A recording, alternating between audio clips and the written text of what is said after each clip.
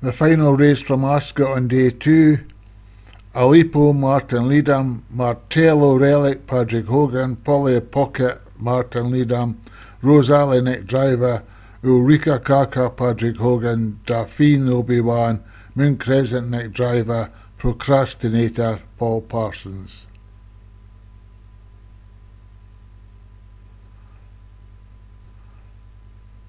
We're under orders, and they're off and running. Let's let them settle down and see who's going to take them out. Looks like it's going to be Dauphine.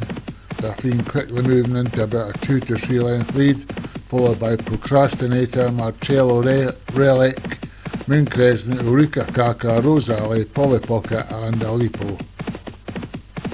Dauphine's moved into about a 5 length lead, followed by Procrastinator, but another 3 lengths in front of the rest of the park. The rest of the park has been headed by Moon Crescent, Rose Alley, Marcello Relic, Ulrika Kaka, Aleppo and Polly Pocket. Dauphine's still in the lead by about 5 lengths, then Procrastinator. Moon Crescent closing up on the second place Procrastinator. The rest of the park starting to make a move as well. Looks like Ulrika Kaka is trying to get into the mix here. Leader's being closed down very quickly. And inside is that Procrastinator trying to make a move. Also in the inside, Marcello Relic. Ulrika Kaka making a big move, half a furlong to go. Nearest us, the grey horse, is that Rose Alley. Also in the centre, the grey horse, Procrastinator.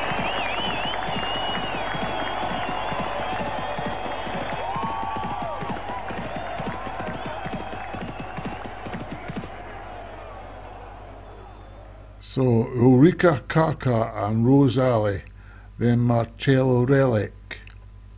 So Ulrika Kaka for Patrick Hogan, Rose Alley for Nick Driver, Marcello Relic, Patrick Hogan, Procrastinator, Paul Parsons, Aleppo, Martin Leadham.